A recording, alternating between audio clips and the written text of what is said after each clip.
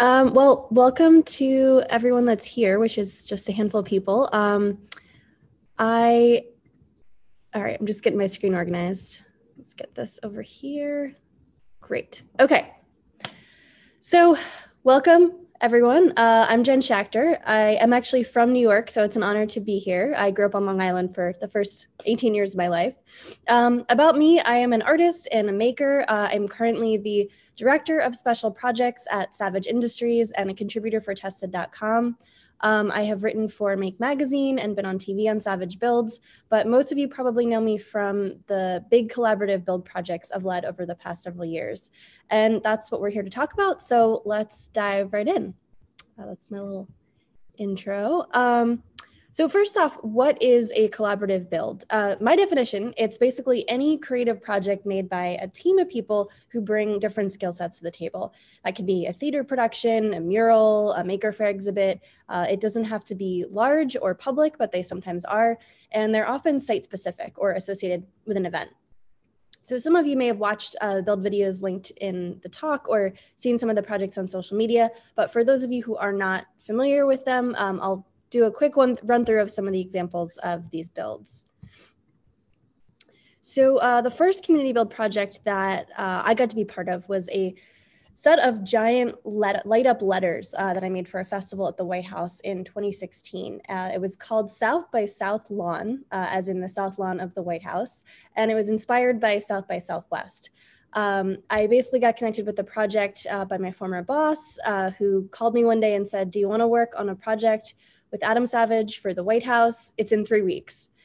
So this image was the actual mock-up that I got from the event team what they wanted me to build.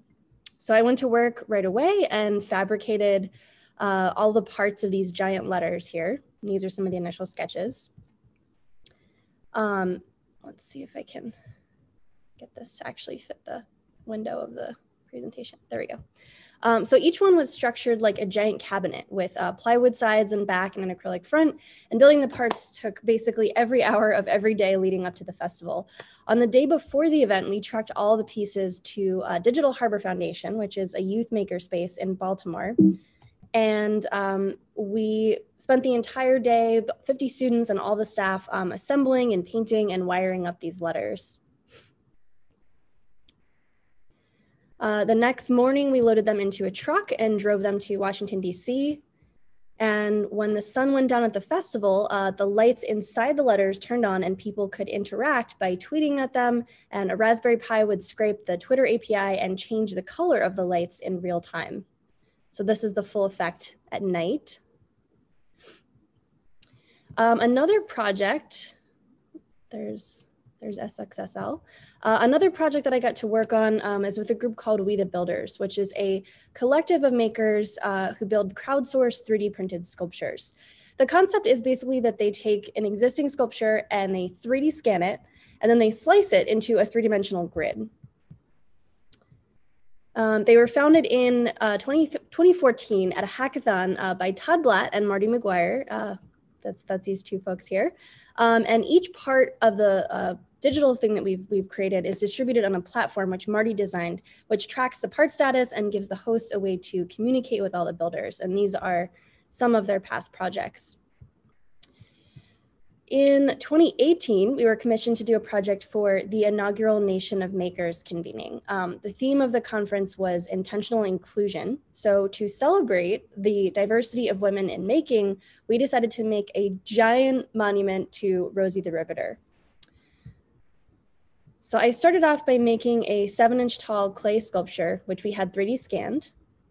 This is the scanning process. And then Todd took the 3D model and scaled it way up in a digital software and then sliced the file up into 2,600 individual pieces. So this is a mock-up of what we plan on it looking like. So the inside of the model gets hollowed out and fitted with an internal armature for support. And then we publish all the STL part files, which can be claimed online through the We the Builders platform. So people can download them all over the world to print them. In total, over 700 contributors participated in this project. So they shipped them all the parts to us in Santa Fe. where we assembled the sculpture with the help of the conference participants. And there's Dan there. Let's see if I recognize anyone else. That's Jeanette. Yeah, so lots of folks came to help us assemble it. And over the course of 2 days, we assembled the entire sculpture. So here's some pictures from the build. So the finished sculpture stands about 6 feet tall on top of her platform, and she currently resides in the New Mexico History Museum. So this next project is called Project Egress, and this is a project that we did with the Smithsonian Air and Space Museum to commemorate the 50th anniversary of the moon landing, which was last year in July. And basically, I was tasked with leading a team to build a replica of the Apollo 11 command module hatch. So the Smithsonian had 3D scanned the hatch, and it's basically this like trapezoidal door that allowed the astronauts to get in and out of the spacecraft. And if you're familiar with NASA history at all, this is a pretty significant piece of engineering. This is the actual hatch. It has been called the most complicated door in the history of humankind. And we wanted to focus on that accomplishment and the invisible hand of all the men and women who built this machine that took us to the moon. So we enlisted the help of an engineer, aerospace engineer, named Andrew Barth, and he used the hatch scans and drawings from the Smithsonian archives to reverse engineer each individual piece of the machinery. So every latch, every lever, every linkage, and you can see some of Andrew's amazing models here. So then we separated out each of those pieces, each mechanical piece of the structure, and we exported all the blueprints to CAD files. I then curated a group of 45 makers to replicate one part. So each maker had one piece that they had to create using these hatch files. So the only criteria was to make the part to exact scale, but the maker could work in any medium and any process they chose. So we had ceramic sculptors, woodworkers, machinists, prop makers, students, and everyone worked on a different piece. And then all the makers shipped their parts to the Air and Space Museum. And during the anniversary celebrations on a stage surrounded by 200 people, we unboxed everything and assembled the entire hatch in about 6 hours. So this is us during the build. As you can imagine, a lot of things went wrong while we were working on it, but we'll talk more about that later. A handful of our extended tested family also helped us out. So this is Sophie Wong and it's Stephanie, Kate Sabaker, Mel Ho. These are the MVPs of the build right here. And this piece now sits on display at the Udvar Hazy Center with the Space Shuttle Discovery and various other pieces of aerospace history. So here's a couple more pictures of the hatch.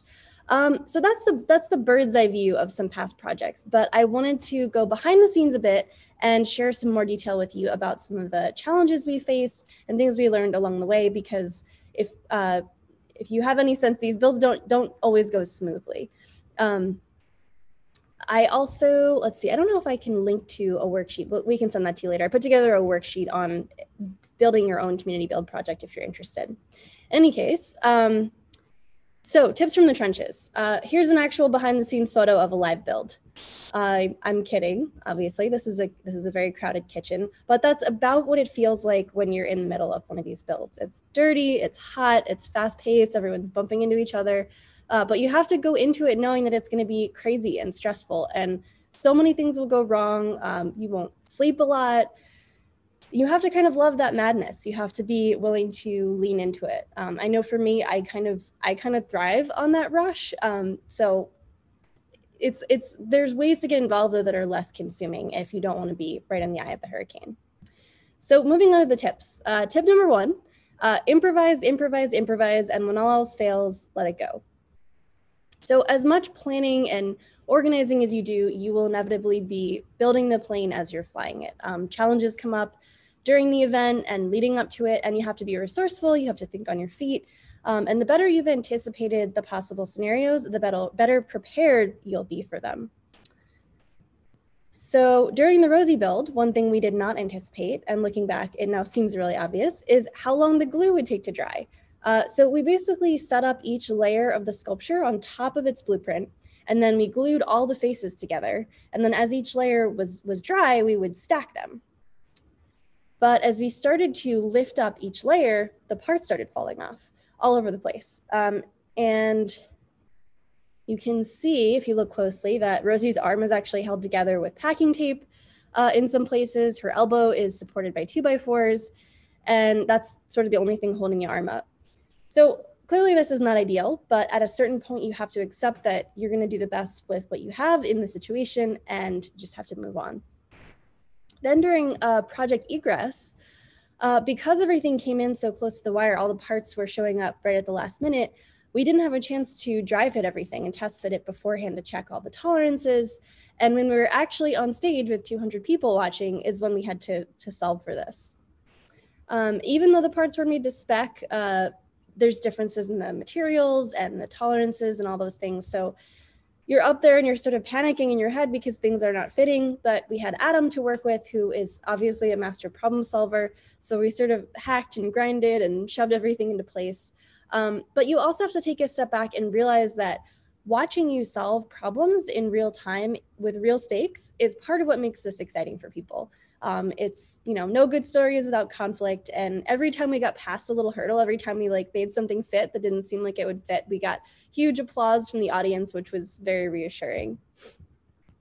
So for SXSL, this might have been the most hectic of the build. So after we spent 13 hours building these letters, the day before the event, we met up at 5 a.m. to drive the truck to DC, and you have all your equipment and stuff checked out by Secret Service before you can go to the White House. And we sat in this parking lot for probably 3 hours waiting for our inspection. And people are calling me like, where are you guys? Like, why aren't you here yet? I'm like, the guys with the guns won't let us through. So we ended up getting in like 15 minutes to spare before the event opened. And they escort you by motorcade to the location. And as soon as we parked the U-Haul with the letters inside, someone's like, you have 7 minutes, go, go, go.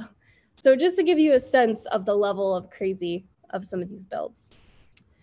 Moving on to tip number 2. So this is huge for community build projects because obviously you want to take care of your team. And often for various reasons, usually because you know, projects like this are on a tight budget, a lot of the effort is a volunteer effort. You're not always paying every one of the participants. And the tip is to make participation worthwhile. So one of the most exciting things for me about these kind of projects is how many different creative skills people are bringing to the table. You really want to honor that and give folks as much of a stake and a role in authorship as possible. So we try to keep the guidelines specific where needed, but open to creative interpretation. So the guideline for Rosie was print a part in skin tones. The guidelines for egress were make this part to scale in any medium using any process you like. I also try to make the call to action really enticing. This is the pitch. This is how you get people excited about making the thing. So you pull out all the stops. This is the mission document that I designed for Project Egress. I've been researching tons of NASA documents from the 60s, so I tried to replicate the sort of antiquated feel and the sort of photocopied look. For some of these collaborators, we were just cold calling and emailing them, and I wanted to generate some excitement. And people said when they got this in their email, it felt like that they were invited to a secret club. Either that or they thought it was a total scam. The absolute most important thing about working with collaborators is to give people credit for their contributions. You really want people to feel compensated for their time and their energy and their resources. Everyone who is a part of the project should be acknowledged in some way. So with Egress, we put everyone's name on a plaque up front and center and attach it to the hatch so that those names will go down in history. And the object is part of the Smithsonian collection, so all these people's names will be in the museum with this thing that we all created. We also, there were some folks that came out to the build that day, so we had them actually sign their name on the hatch itself, and you can see there's some autographs there. basically, I mean, you want to celebrate those contributions any way that you can. The draw for people to these projects is they want to feel like they're part of something. So you want to amplify and lift each other up. These are some of the folks that came out to egress. But yeah, you should tag them on social, write a blog post, make commemorative t-shirts for the project or patches. And all the project documentation should list all of the collaborators with links to their websites and their social media. So with egress, we got to do this really cool tribute where the Smithsonian went back and scanned our actual replica. So the hatch that we made, they scanned it. And we collected the artists' process photos and their bios, and we put together this interactive page so that you could go to the hatch that we built, and actually orbit around it and click on each part, and then learn about the person who made it and see images of their process. Tip number 3, be an expert communicator. So when communicating with your collaborators, clear, concise, timely communication is everything. Strangely, a job that prepared me the most for this type of work was working in a kitchen as an expediter, which is basically the person, it's sort of like the quarterback of the kitchen. You read all the incoming tickets, you tell the cooks what to cook, but you have to know sort of what's on deck. You have to know how long each dish takes to cook, how many reservations are about to sit down, and you're essentially setting the pace for the entire restaurant. This is what that ticket board looks like. So a lot of that relies on your organizational skills, but you also have to communicate really effectively with the line. So when you talk to the cooks in the kitchen, you would call out an order and the cook says back, heard, and that lets you know that the message was received, they heard you. There's a really great article about this in the New York Times about the role of the kitchen expediter that I just love. But anyway, you have to think about yourself as the expo. So you want to set clear project milestones ahead of time, even before you send out your call to action, and make sure each group understands what their deadlines are to make all the pieces fit, and also that they feel supported through the entire process. I keep lots of spreadsheets with to-do lists and timelines and tabs for parts management. And during the project, this is sort of where my entire brain lives. So like a Google Sheet or a Google Doc, and that way everyone can see the edits and see the updates in real time. So anybody who's working on it can go in and see what's happening.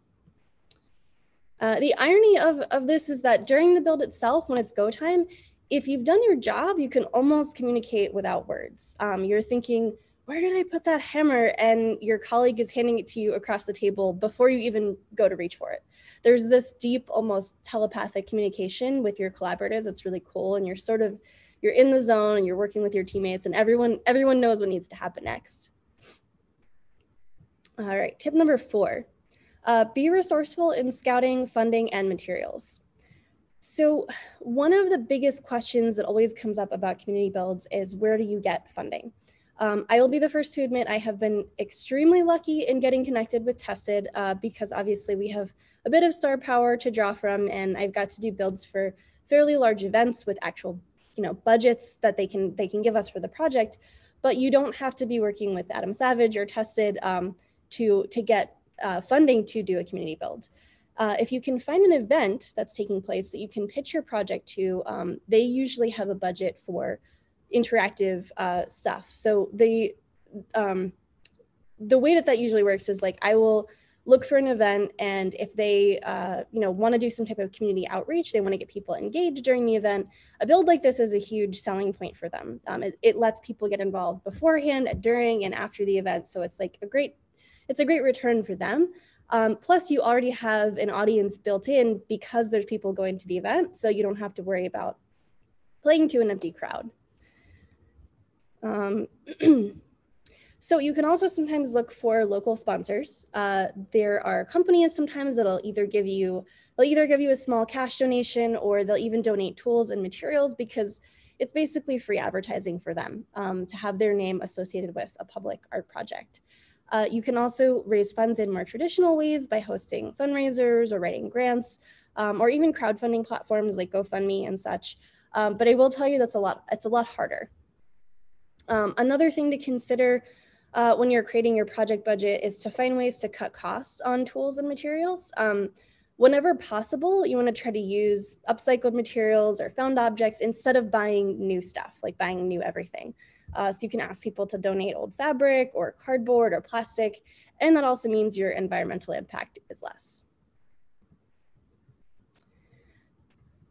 Oh, right. And okay, so there are a ton of free resources out there to use for graphics and music and even image content that you can build from. And one super amazing resource I wanted to point out is the Smithsonian Open Access Program. It's basically a huge repository of media from the Smithsonian archives, and you can download it all and use it for free. Tip number 5, and I'm running low on time, so I'm going to try to. Oh no, not yet. It's only 11:30. Okay. Yeah, tip number 5. Pics or didn't happen. Okay, so as you can tell, I have pretty exhaustive documentation of these build projects. The thing is, I've only taken a fraction of these pictures myself. So when you're in the eye of the storm on build day, the last thing that you're going to be thinking about is, where's my camera? I've got to document this. So you want to have at least one dedicated person to be documenting the build as it's taking place. Ideally, that person is there with video or even a time-lapse camera so you can capture the progress. And it could be a volunteer or even a dedicated events person. If you're at an event, they'll usually have some type of media person that's documenting all the action, and they'll want to capture that. But make sure that you also have the event covered too. During Project Egress, my friend Stephanie, she knew that we would want photos. So without even needing to be asked, she documented everything that day with a really nice camera. And I'm so grateful for that because now I have all these great portfolio pictures. It's also helpful to set up a media drop ahead of time so that people know where to upload their stuff afterwards. In terms of promoting the event leading up to and afterwards, I highly recommend having an event page. So people want to share what they've been a part of. You can write a blog post or a landing page on your website. We also try to create a unique hashtag for the project on social media so people can follow along in one place. With SXSL, the interactivity was actually centered around a hashtag. So not only could people change the color by tweeting at the sign, but it also drove social traffic for that event. So it's a win-win. There is a really great platform called walls.io that we use for the Rosie project. And it basically scrapes content from all the social media platforms. So Twitter, Facebook, YouTube, Instagram, and it pulls all of that content onto one page. So anything that uses that hashtag will appear on your wall there. There is a basic free version, and then you can also upgrade and have more control over how the page looks. Tip number 6, trust the process.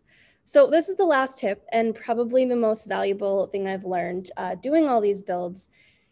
And I relearn this in new ways every single time we do a new one. So no matter how well thought out and supported each one of these builds has been, there is a moment or even several moments when I'm in the thick of it, just in the weeds, and I take a step back and I think, we're not going to pull this off. There's no way we're going to pull this off. So with egress, tons of parts were coming in right down to the wire, and I was calling shipping companies trying to track them down. And at one point we looked at the clock during the build and all the pieces are spread out all over the place. And we're like, what are we gonna do? There's not gonna be enough time. So we asked for help. With Rosie, it looked like not enough people were gonna claim all the parts. So without all the pieces being printed, we basically didn't have a sculpture. And then during the build, I can't tell you the terror when huge chunks of the layers started falling off and coming apart in our hands. And then, yeah, with SXSL, this one was just absolutely crazy. And to design and fabricate these giant letters and assemble them the day before they're supposed to be on the White House lawn and then installing them in 7 minutes. The point is that there is a stage in every single build where I am sure we will fail. But every single time we found a way to make it work, and we screw things in and we glue them in and we fudge it until something sticks. The parts show up, the people come out, and we try to put on a hell of a show while we're doing it. I know that those sweating bullets moments are bound to happen, and you just have to push through them, and you lean on the ingenuity and determination of your team. And And honestly, that struggle, that like adrenaline rush of the, can we do it? Can we make it? It makes it that much sweeter when you drive the final nail and the crowd cheers, because now you've been through something together. And that is the reason that I keep coming back for more crazy, and why I hope that you'll find your way into it too. So yeah, I guess I really powered through that very quickly. That's the whole presentation. So I don't know if anyone has questions. Let me see if I can get back to the chat here.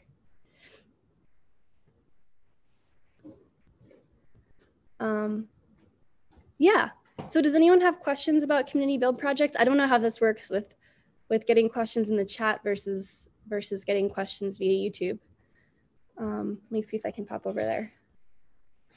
Also, I have a little bit of an allergy thing going on, so I'm a little sniffly today. All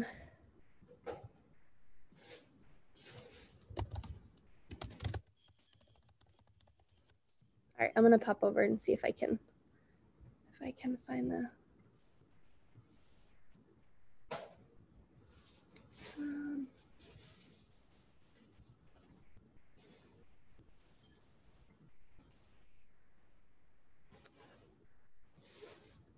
Okay, no questions on YouTube. I just wanna stop screen sharing. Now it's just me.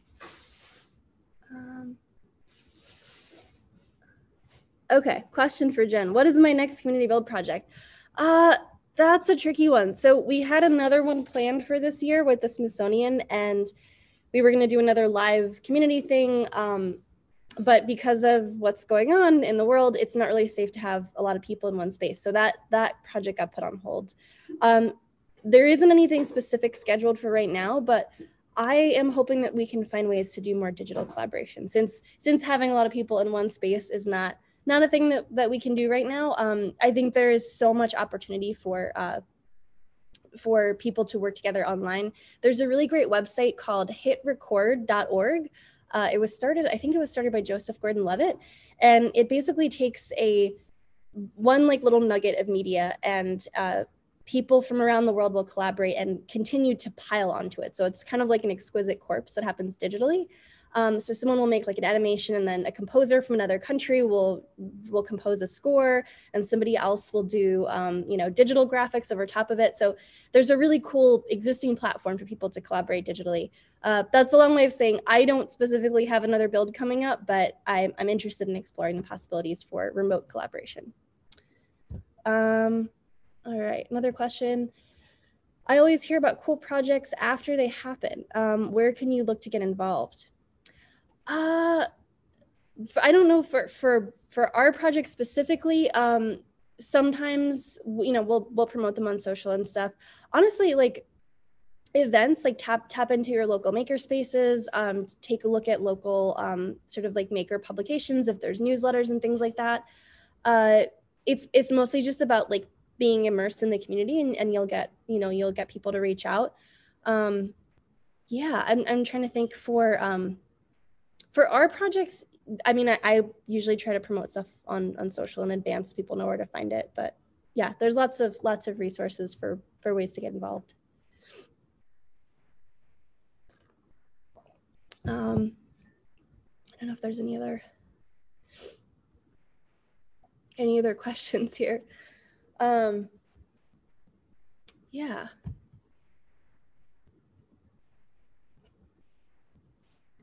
Let me see if I can find the YouTube.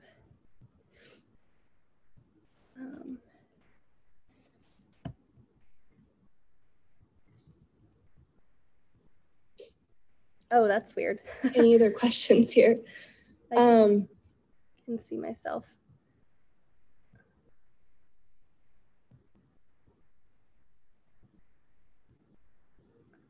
All right. Yeah, I don't see any other questions. I'm not sure what else to cover at this point. I see a bunch of people I know are on the chat. Thanks for coming, everyone. Also, I should totally shout this out because Dana's here and because this is an awesome resource. There is a maker event playbook, which is a collaboration with Nation of Makers and some of the folks that run different maker fairs, including Dan Schneiderman, who's moderating. It's on makereventplaybook.org, I believe. And I have just started to dig into it, but it's a huge repository of resources for people that want to lead or participate in community build projects. So if you're interested in doing your own build, you can head over there and check that out. It's a really awesome resource and really great people behind putting that together. So definitely check that out. Any thoughts on what a digital community build would look like? Of course. Digital community build. I mean, some of the ones that we've done have been sort of digital. Like We the Builders was very much a, people are getting the STL files, and a lot of the people that are contributing are not actually physically present. We're getting parts from all over the world, but then we are building a physical thing. So digitally, I think one thing that comes to mind for me with digital is layering. So there's like, it's one thing if everyone's like sort of making a tile of a thing, but I really like the concept of hit record where someone is making one thing using one medium and then people are building on top of that with other mediums. So it's first one is maybe visual, the next one is music, the next one is something else, dance or whatever. And I think, the options for documentation, like for recording quality video and audio and sharing things digitally and even just like, sharing things over Drive, there's lots of opportunities for like live collaboration to happen. So it's not like you have to put a thing in the mail and send it and wait for somebody else to get back to it. Like everybody can kind of be in the thing all at once.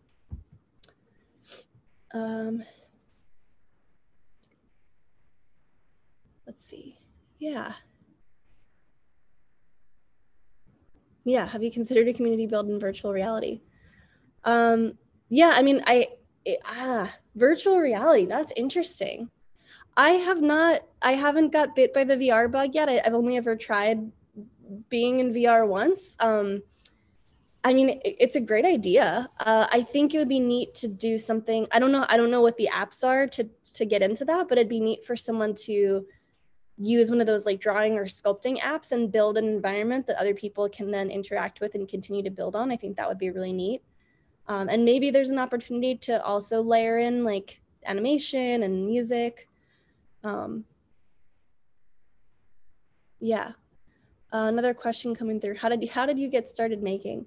It's hard to pinpoint that. I have been making stuff. I think I came out that way. I was born that way. I started making stuff for like my toys. I just like, if I wanted them to have, I don't know, a sleeping bag or clothes or furniture, I just made stuff for my like Beanie Babies or my brother's GI Joes. And I was always just like building things that would change the environment, that would my environment, things that I wanted to see, that I wanted to create, I would just start making them. And then I started painting when I was like 10, I think. And that got me into art school. So I went down like the art school path and I studied fine art and sculpture and all that kind of like historical higher education level of art. And then after school, kind of went back a little bit and thought like, oh, I want to have this piece of furniture for my apartment. And I don't, it's like super custom. So I started acquiring power tools and like teaching myself. I found a local tool library, which teaches classes on how to use different saws. I got involved at a local makerspace and got into laser cutting. So it was a long process and kind of figuring out that my like community was the maker community and less so the fine art community. But yeah, I think getting into maker spaces and tool libraries and things like that was sort of what cemented my identity as a maker. Let's see. I'm interested in the virtual reality build concept. I like I said, I don't have a VR headset, but I wonder if there's any people out there that are already doing that are like building stuff remotely in virtual reality. Yeah, I don't know. We still have 10 minutes. I don't know. I don't have like a song and dance to fill the rest of the time.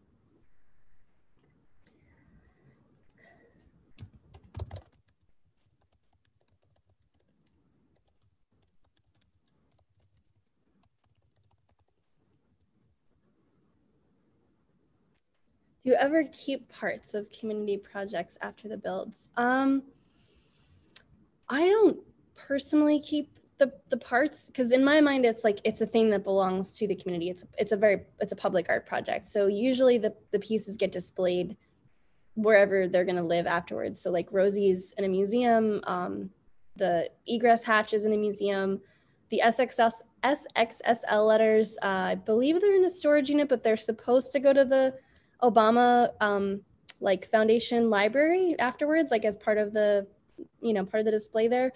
So no, I don't keep the builds. I'll keep memorabilia. So I have like, somebody sent multiples of a Rosie piece, so I kept one of the pieces. I keep letters that people send, obviously, all the photos and documentation. I have a lot of sort of scrapbook type stuff that I save to remember it for myself. But yeah, when that many people work on something together, in my mind, it's no longer mine. It becomes something that belongs to the community. Do I ever make mini versions to sell as swag as a fundraising option for your next build? That is a great idea. We have considered that with the We the Builders. I don't know if I can try to show you something. Let me see if I can. I have my display cabinet here. Let me see if I can grab it.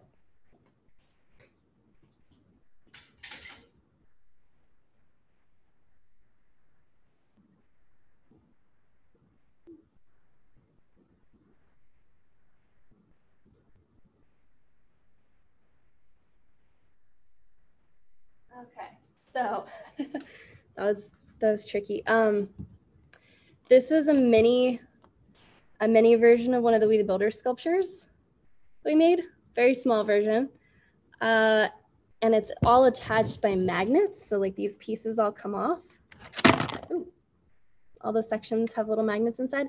So we have considered making these as like little puzzles that people could buy, and and using the proceeds to fund the builds. So we love that idea. It just never got around to making it a thing, but I think that's fantastic. I think that'd be a great idea to make I also made a miniature SXSL. So yeah, well, I love that idea. Have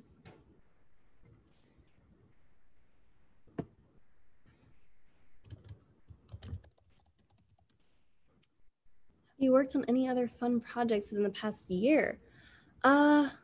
Yeah, I got to do a lot of fun projects. Let's see.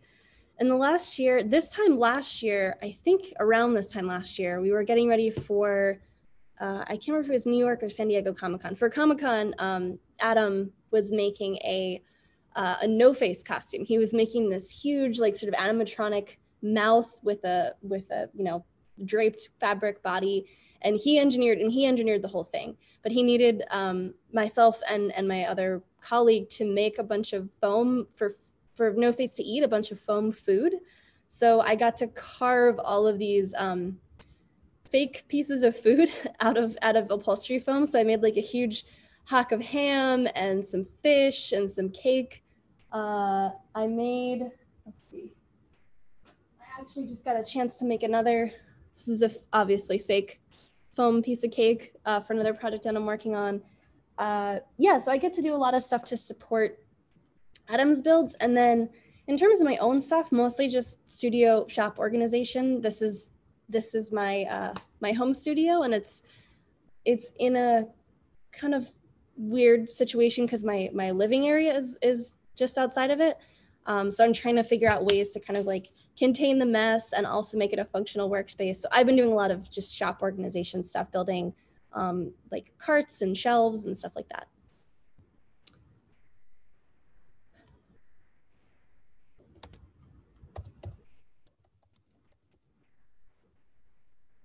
Skeleton on the shelf behind you. Is there a story? It looks very Halloween ready. Yeah, that's the cat skeleton. That's something was in a storage unit that Adam was getting rid of, and I pulled it out of the trash. And it was like a plastic Halloween, like a white, fake white looking skeleton, but I painted it black and I rubbed graphite powder on it. You can't really see it, but it's yeah, I just thought it looked cool and kind of like science lab-y to put up there. So that's what that's from. a lot of times I pick through the trash. If Adam is getting rid of something, I'm like, ooh, that's really great fabric. Why would he, it's like scraps to him, but to me, I'm like, oh, I can save this for some. I'm a bit of a hoarder. That's the other problem.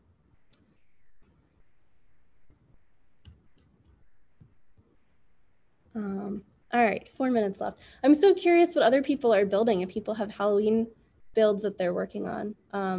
Oh, any tips on how to display projects? I really love the display case thing. Like, I don't know if you guys can see that. I've got very inspired by what's over at the cave. It's just like a glass case, and I haven't yet, but I'm gonna put some lights inside of there. So I keep all my project memorabilia in there. In terms of displaying the community builds, that's been a challenge. So especially if you're building something that's big, that's going to take up a lot of space, it's a really good idea to have that figured out where it's going to live beforehand, because there's nothing worse than getting done with a build and being like, whew, we did it, we're done. Okay, who's taking this thing home and where is it going to go? So I think getting in touch with either the event or a local museum or something is a great way to see if they want to display the work, even if temporarily, or to see if there's a way to part it out and let people take it home.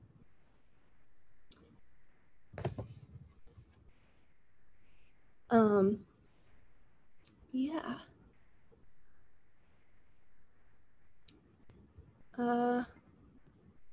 Any other last minute questions?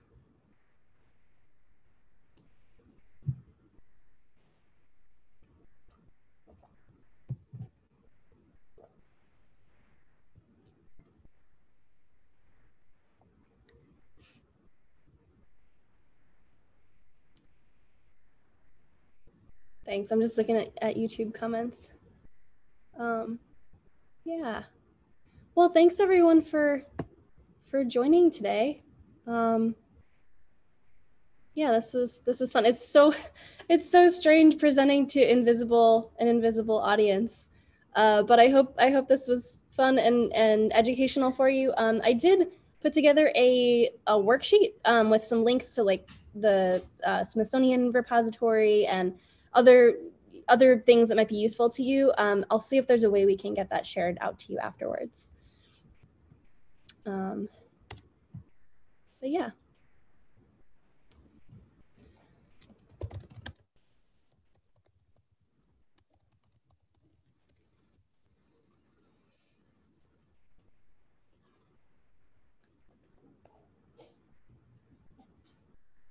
Awesome. All